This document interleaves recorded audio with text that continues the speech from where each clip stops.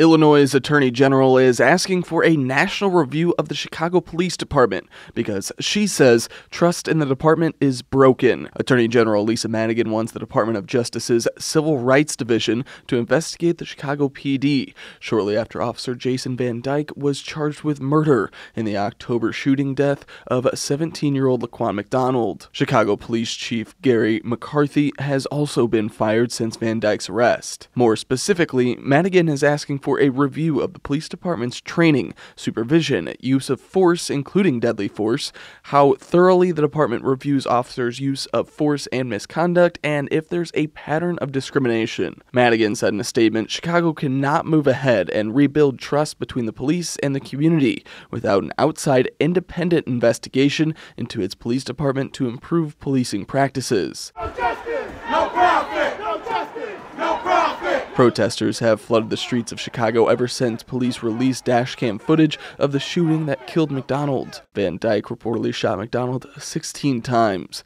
McDonald was armed with a knife, and investigators say he had taken PCP. For Newsy, I'm Matt Moreno.